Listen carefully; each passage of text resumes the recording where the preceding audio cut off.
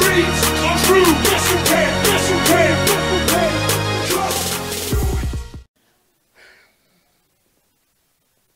So, in sharing that story, there's some things that I did.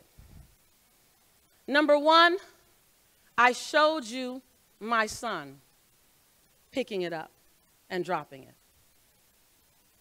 I showed you walking across the threshold of the store. I showed you when I slid down the aisle and came back.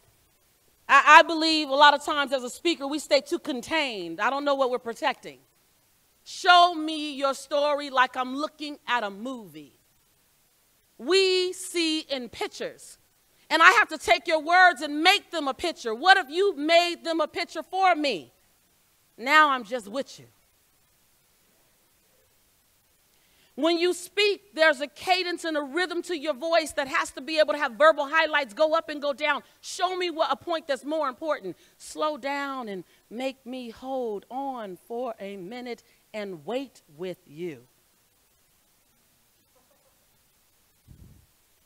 Be okay with silence in the moment so that you can catch your breath. I can catch my breath, and the next thing that you hear, you're listening to every single word. Sometimes we think more words, the more we give is better. Sometimes I need you to let me breathe as your listener.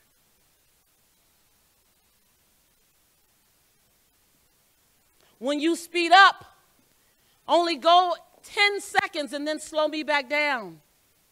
And if you want to make a point and there's a rhythm, then show me the rhythm. Show me the rhythm. Show me the rhythm. Everything I did showed you the rhythm so you can see it.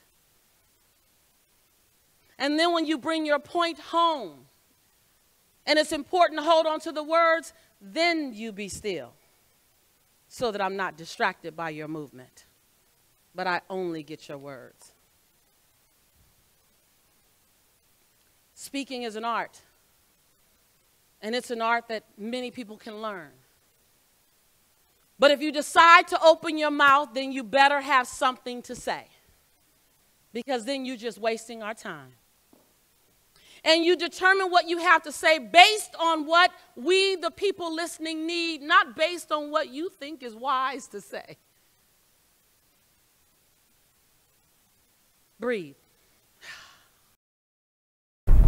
If we look to the answer as to why for so many years we achieved so much, prospered as no other people on earth, it was because here in this land we unleashed the energy and individual genius of man to a greater extent than has ever been done before.